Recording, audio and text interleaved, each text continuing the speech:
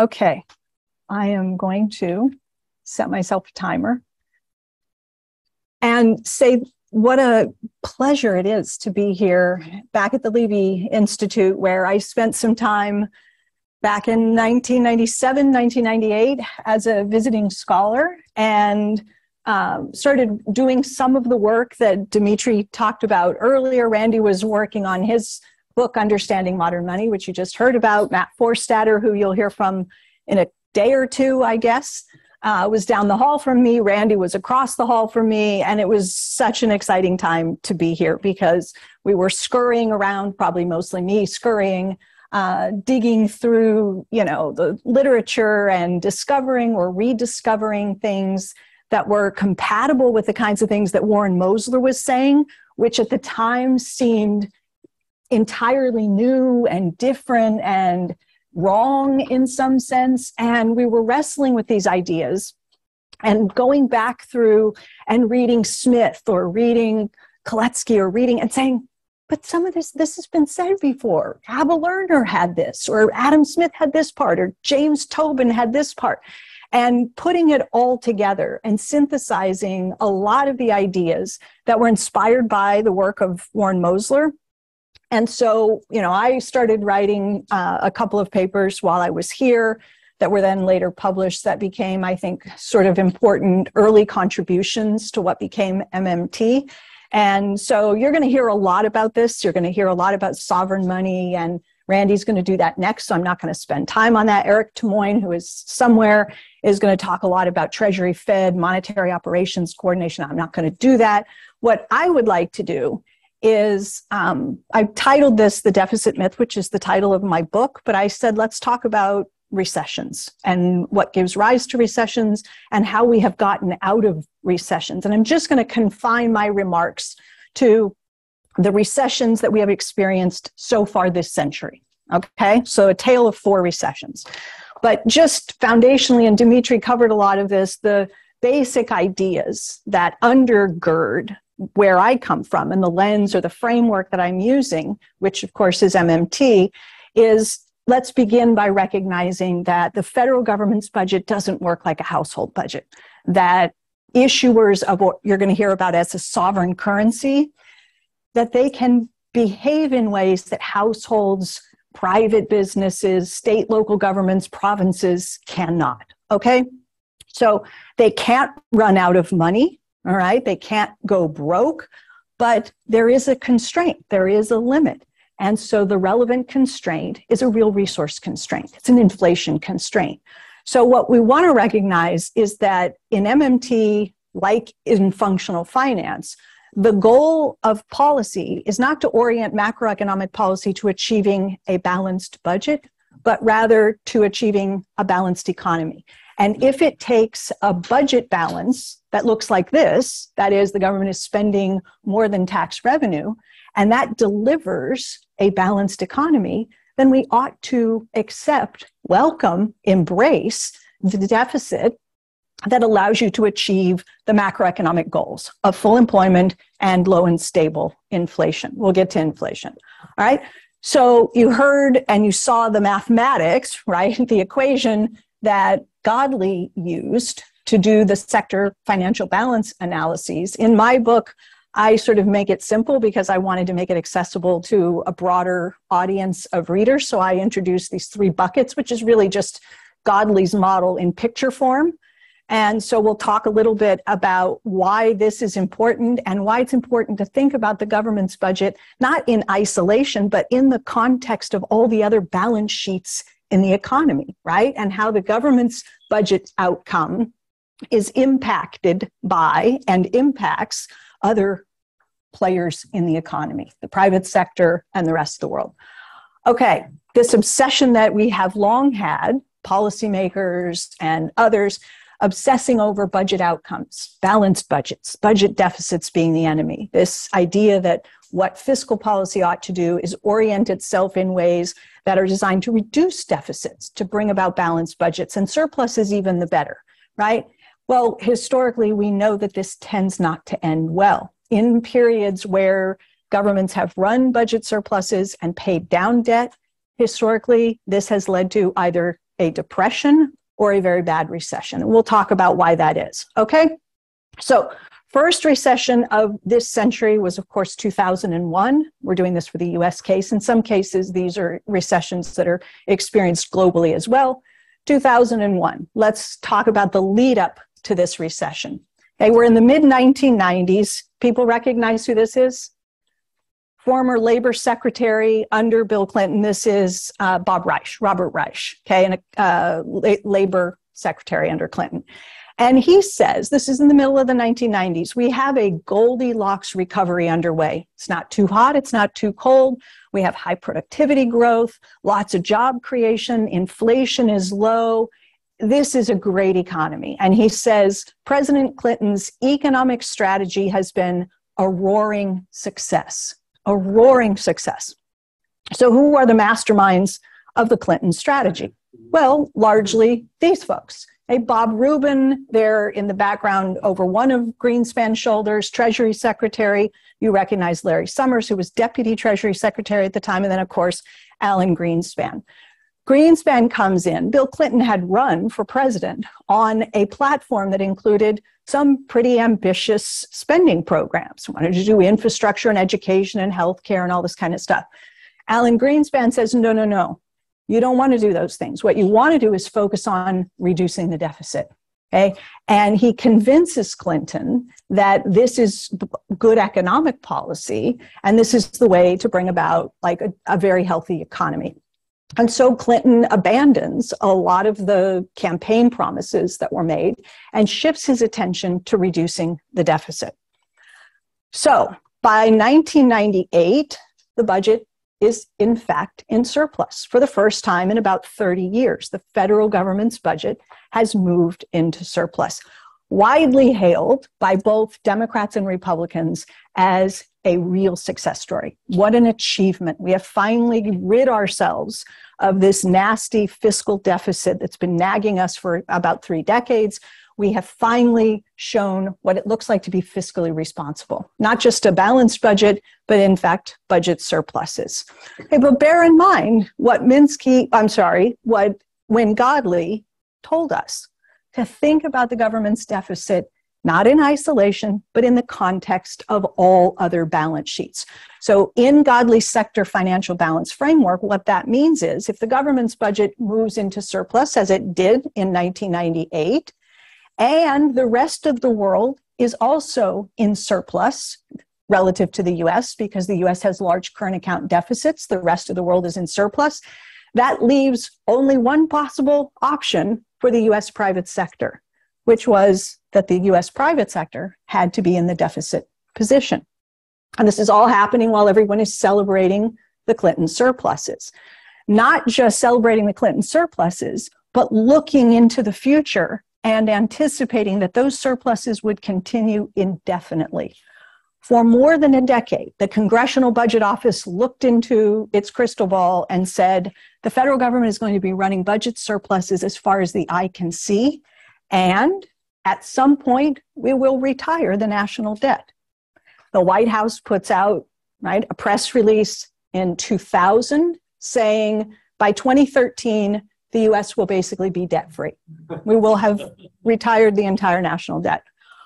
Okay, so they want to have a party and celebrate. So what do? Well, the White House Council of Economic Advisors each year puts out the economic report of the president. So they start drafting the economic report of the president, and chapter 2 is titled Life After Death. Life After Debt. Life After Debt. So they're saying, let's put this in the economic report of the president, chapter 2, a life after debt, and we'll tell everybody how magnificent it's going to be when we retire the national debt. So they draft the chapter, and somewhere along the line, people start to freak out because they start wondering, well, without a national debt, that means no treasury market. Like there are no US treasuries, because that's what the national debt so-called is, right? The outstanding stock of US treasuries. So they start thinking this through and they say, how's the Fed supposed to conduct monetary policy without treasuries? They were relying on open market operations to set interest rates, right? Buying and selling US treasuries. So Well, how are we going to set the interest rate if we don't have treasuries? And also, it's the benchmark, it's the risk-free rate against which other risk assets are priced. So how are we supposed to do? So these memos go back and forth, and all of a sudden they decide, we don't want this to be in the economic report of the president. So they bury this chapter. The only reason we know about it is because NPR's Planet Money got wind of this and did a FOIA request, Freedom of Information Act. I said, we heard about this, and if it exists, we want to see it. And so it was released. And that's why we are able to read the entire chapter, draft chapter, right? It was never published.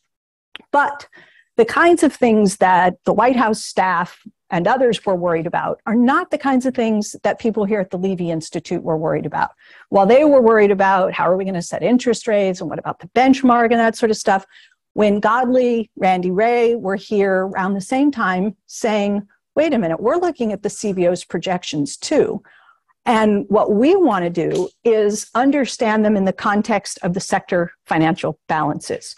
So they say here in this piece that they did together in 1999, what we want to do is determine what CBO's projections mean for the US private sector, households and businesses together, private sector. Because in order for CBO's projections to make any sense, that's going to mean that the US private sector is going to have to remain in a deficit position every single one of those years into the future. And those deficits are going to have to be on the order of about 8% of GDP. So private sector spending more than its income for 10, 15 years to the tune of 8% of GDP or so. So Randy and Wynn say it's implausible, it's absurd, it won't materialize. What's going to happen is the economy will go into recession, and then the budget will move from surplus back into deficit. And so this is what they were looking at. This is Wynn Godley's sector financial balance framework. So where you see the Clinton surplus is identified, those 4 years from 1998 to 2001, federal government budget is in surplus. You can see it there, but look at where the private sector was. That's the blue, below zero, those large deficits. That had not happened in the previous decades. It was unprecedented. And what Wynn was arguing along with Randy is that it was not only unprecedented, it was unsustainable. And people should have understood that. And they should have known that those Clinton surpluses couldn't continue unless the private sector stayed in that position for all those years. And that was not likely to happen. So here's Dimitri writing with Randy in 2001, already anticipating a recession and urging Congress to start thinking about how to counter the recession when it happens. So in this piece, they say the evidence is now quite strong that 2001 will be a year of recession. Well, guess what? It was. So now I've added to that table I showed you before, years in which the government's budget moved into surplus, and there was this belief that you were going to pay down debt. Well, you got a recession in 2001. So what does the administration do? What does Congress do? Well, some version of what Randy and Dimitri proposed, although the kinds of tax cuts they were talking about aren't the kind that George W. Bush delivered, right? These were tax cuts that overwhelmingly benefited those at the top. But it became sort of, let's cut taxes, increase the deficit. And this is where the famous line from Dick Cheney comes in, where Cheney says, Reagan proved deficits don't matter. We don't have to worry about the deficit. Let's just ramp it up and provide some fiscal support for the economy. So Bush cuts taxes in 2001, again in 2003, does a big prescription drug program, a couple of wars, lo and behold, you got enough spending to start to turn things around. So as you can see there, the Clinton surpluses disappear with Bush and the tax cuts and the wars and the recession and all the rest of it. And the deficit gets quite large and the private sector is restored, right? Its budget returns to the normal position, which is a surplus position. So what do we learn? All right, the deficit helps in the recovery, but it was still not a great recovery. We used to talk about V-shaped recoveries. This was not a V-shaped recovery. 2001 was kind of ugly, right? You can see there the number of months that it took to claw back the jobs that were lost in the 2001 recession, but eventually a recovery. All right, next recession, 2007, 2009. We all know this as the global financial crisis and the Great Recession. Leading up to this point, here we go. It's 2003, right? It's 2003. Paul Krugman is writing in the New York Times, and he is lamenting the return of the budget deficit. And he says 2 years ago, the administration, the Bush administration, promised to run large surpluses. And now it says deficits don't matter.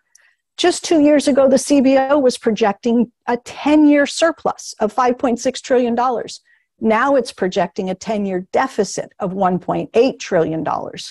What's really scary, though, he says, is the threat to the government's solvency.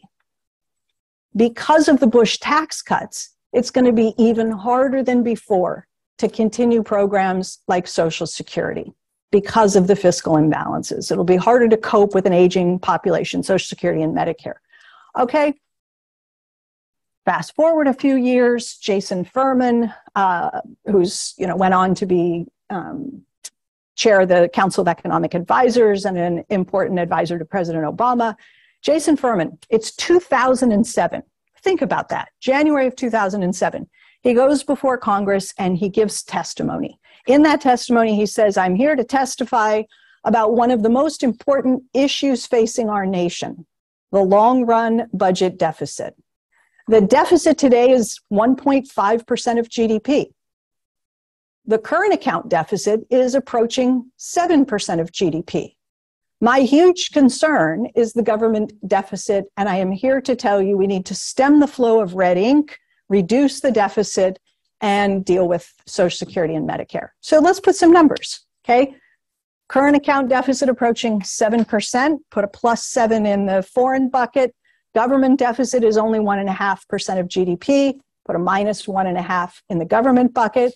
Where does that leave you? It leaves you with a US private sector financial balance of -5.5% of GDP. So he's there testifying about the biggest crisis we face, the government deficit, totally ignoring the fact that while he's giving that testimony, this is the situation. That's 2007, the period that includes 2007. Private sector is back in deficit again. Hey, this is exactly where Godley would say it doesn't belong. It's unsustainable, right? So 2007, start of the recession. December of 2007 is when the recession begins, the financial crisis. You know how the story unfolds. The Queen famously asks, how did everybody miss this? Why didn't anybody see this coming, right? This huge financial crisis, this major economic meltdown. Why didn't anybody pick up on this? And Professor Jamie Galbraith, who will show up here at some point, and you'll get to interact with, Jamie writes a piece that says, no, don't say, why didn't anybody see this coming? People did see this coming. Not a lot of people, but some people did. And some of the people that Galbraith points to are in this building right now, right? They were doing important work along with Wynne Godley, and they were paying attention to the private sector indebtedness and seeing that as a driving, right, cause of the ultimate economic meltdown. So credit goes there. All right, so everything hits the fan. Everything is melting down. Barack Obama has been elected president, but has not yet taken the oath of office. So he is working with his transition team. These are the people you rely on for advice, right? You're going to take the White House and you build your team. I want a team of smart people, advisors around me to give me guidance. The economy is melting down, and President Obama says to Christina Romer, who is a UC Berkeley professor and went on to become chair of the Council of Economic Advisors under Barack Obama. And he's got Larry Summers he's talking to, and David Axelrod and Jared Bernstein, a whole team of people, right? So Christina Romer says to Barack Obama, well, Mr. President, this is your holy or can I say that? It's your holy shit moment. It's worse than we thought. Okay, she writes a memo and she believes that the economy is going to need as much as $1.8 trillion in fiscal support, because she's saying this is not a garden variety recession. This is not your normal slowdown. This is going to be bad. And so she's thinking on the order of 1.8 trillion. David Axelrod, who's very close to President Obama, you see him there, he said, my God, people will have sticker shock. You can't say the T word. Like trillion, we can't. Larry Summers says, people will think we don't get it. We cannot stand up and say we need $1 trillion or more than $1 trillion to support. Like people will think we don't get it, is what he said. So here's Krugman, again, writing about the same time. Barack Obama hasn't taken the oath of office yet. It's clear things are bad. Krugman says, all indications are that the administration will offer a major stimulus package. My own back of the envelope calculations say the package should be huge, on the order of $600 billion. So the question becomes, will the Obama people dare to propose anything that big? 600 billion. All right, so what did we get? The American Recovery and Reinvestment Act. That was the major piece of legislation passed under the Obama administration to support the economy when the crisis started. $787 billion. More than Krugman back of the envelope estimate, much less than Christina Romer's $1.8 trillion estimate. So how did it work out? Oh, I forgot to mention, Christina Romer's memo was kept from President Obama. He wasn't permitted to consider her advice. Who kept it from her? You got it. Bingo. All right.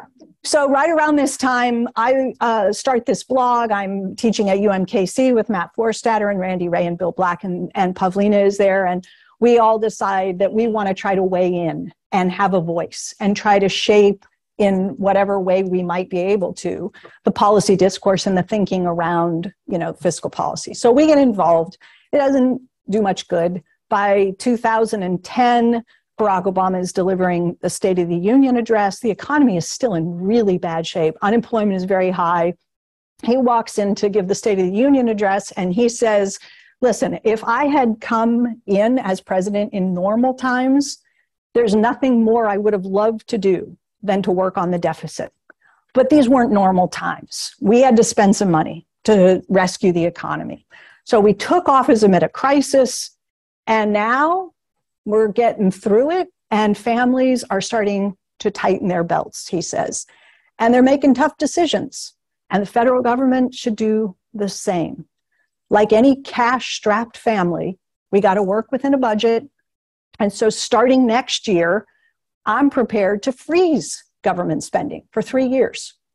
This is the pivot to austerity, right? We're now shifting focus away from restoring the full health of the economy to paying attention to the budget outcome and saying, oh, we have to heal the budget. We have to reduce the deficit. Cheers and applause. Now watch. Who did? Right? Yay, this is very good. Okay, so how does this work out? Not well at all. So let's go through this. This is actually taking us to a paper by Larry Summers. I'm going to show you where CBO thought that the US economy would be operating, potential GDP. This is the forecast for 2007. So pre-crisis, looking into the future, this is what potential GDP looked like relative to actual GDP. Okay, so we were pretty close to what conventionally people would call full employment. All right. Then the crisis started and real GDP went down, and CBO revised downward its estimate of potential GDP, as you tend to do during a recession.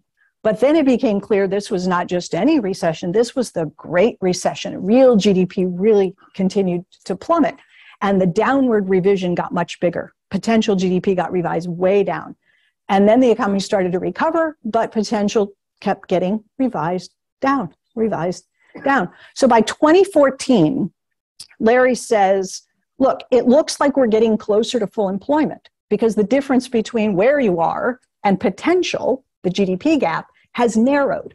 But Larry says the reason that it's narrowing is not so much that we are restoring the health of the economy, but that we are revising downward our definition of full employment. So in this paper that Larry publishes in 2014, he writes these words. In other words, through this recovery, we have made no progress in restoring GDP to its potential. No progress. Okay. So somewhere in another room, maybe watching, is Joe Weisenthal, who's going to appear on a couple of panels later this afternoon. And Joe is quoted in this piece in the Atlantic magazine, and the title of the piece is obviously, well, could a memo written by Christina Romer have saved the economy? In other words, if we had done a better job with fiscal support, fiscal policy, might we have had better outcomes? And instead, this is what we got. So the employment recession, it took about 76 months, right? More than 6 years to claw back all of the jobs that were lost in the Great Recession. A very, very poor economic outcome, right? Dismal, really. All right, so the next recession is the most recent, 2020. How's my time? I'm going to take a peek. I have no idea. I'm just going to keep talking. Wave at me if I'm getting too close to time. So the most recent recession, let's get to the lead up to this. All right, you saw the last picture, that terrible recovery. This person enters the fray and says, I am here to help. Help is on the way. He goes into communities across the nation and says, we're going to make America great again. Help is on the way. I hear you, and I hear you saying you're in pain, and I hear you saying everything's not great. Help is on the way, right? And he says things in the debates with Secretary Clinton over deficit spending and so forth. He said, you got to spend or you die on the vine. He said at one point, I'm not worried about the debt. So we print the money. It's our money. It's our currency, he said. I'm not going to get dragged into this. Now, he's been on both sides of this argument, to be sure, but he did say these things. His White House chief of staff, Mick Mulvaney, at one point, while Trump was president, said, nobody cares about the deficit anymore. Like, we're on to bigger things, right? Meanwhile, somebody did care about the deficit still. This is Paul Krugman writing in 2017. Deficits matter again. Oh boy. So running big deficits is no longer harmless, let alone desirable. Full employment has been more or less restored. So we're now at the point where basically government borrowing competes with the private sector for a limited amount of money. This means deficit spending doesn't provide much economic boost because it drives up interest rates and crowds out private investment, straight up loanable funds stuff, right? Textbook stuff. Republicans are about to blow up the deficit at a time when it will do real harm. Okay, right around the same time, later that year, the Republicans are getting ready to pass their tax cuts. And they have these huge tax cuts proposed, and people like Larry Summers and Paul Krugman don't like them. Right? I didn't like them, but not for the same reasons. So here's Bob Rubin, right? Former Treasury Secretary. He is speaking out against the Republican tax cuts. They hadn't passed yet. And he's saying, listen, if we have a crisis, whether it's a financial crisis or just a regular business cycle recession, we aren't going to have the fiscal policy space to respond, or monetary policy because rates were so low, he said.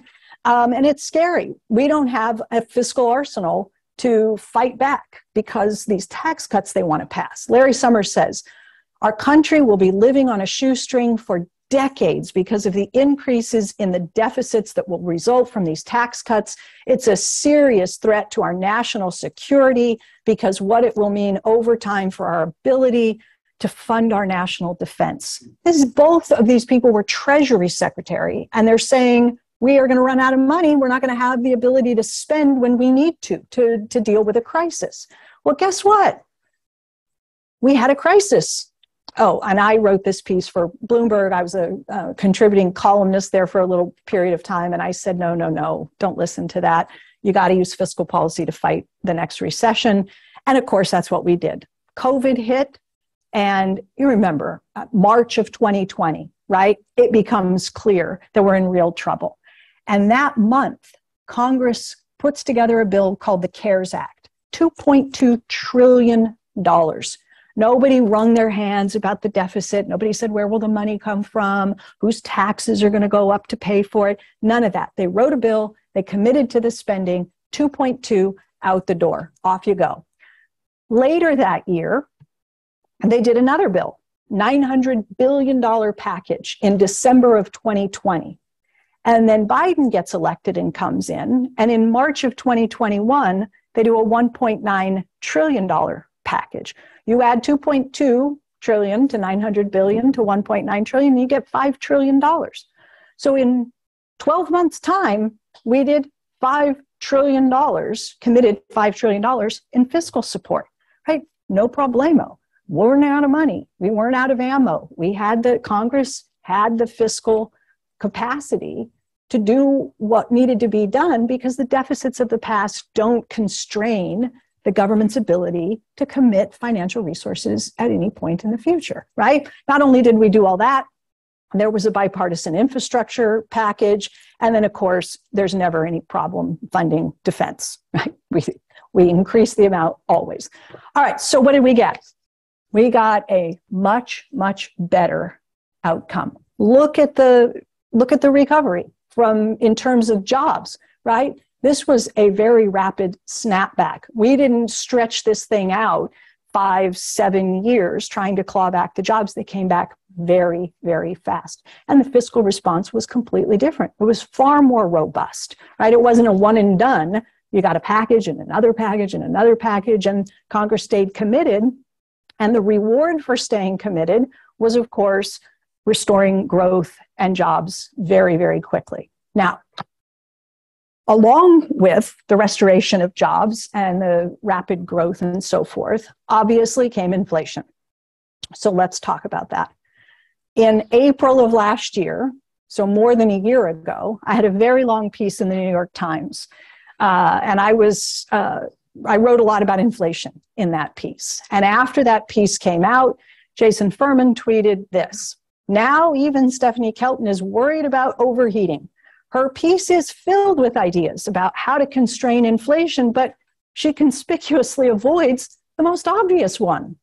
Monetary policy, the Fed will do it. The Fed will fix it," right? Krugman then weighs in. This conversation is ongoing, and he says, but mainstream economists say inflation from overheating can always be contained by monetary policy, but MMTers don't believe in monetary policy for unclear reasons. Okay. Unclear. So here is Warren Mosler's white paper, where he talks about why MMT is skeptical, to say the least, of monetary policy as the right and potent tool to alleviate inflationary pressure.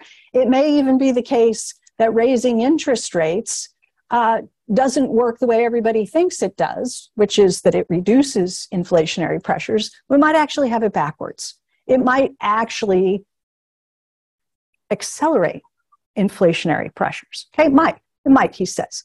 So tightening by the Fed, by increasing rates, may increase total spending and foster price increases, contrary to the advertised and intended effects of bringing down inflation.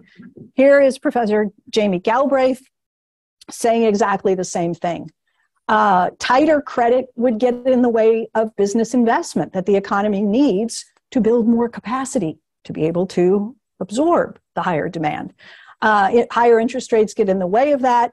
They are a cost, and to the extent that firms pass costs on to end consumers, rising interest rates means rising costs to business, and they may just raise prices to protect their margins. So you raise interest rates, you may end up with higher prices. So he says higher costs lead to inflation in the short run until the Fed tightens so much that it brings about a recession, right? And then it cracks the economy. Here again, Dimitri writing with Randy just in recent weeks or months, picking up a paper that really building on what you did in 1994, I think. The first Flying Blind paper was in 1994, and now they're reviving it and saying, gosh, after all this time, the Fed is still flying blind.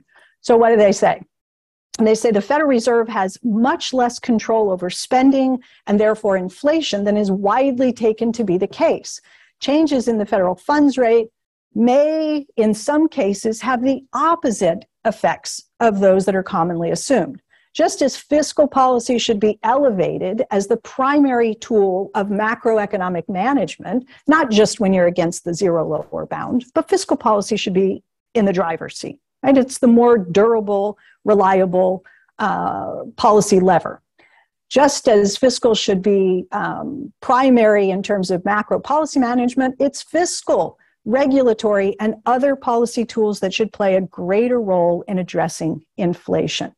Don't look to the Fed, is the argument. Now, I'm sitting at home drinking coffee in the morning, as I do every morning, with CNBC on, as I do every morning. And I'm watching Andrew Ross Sorkin interview Ben Bernanke. This is like 2 weeks ago, 3 weeks ago at most.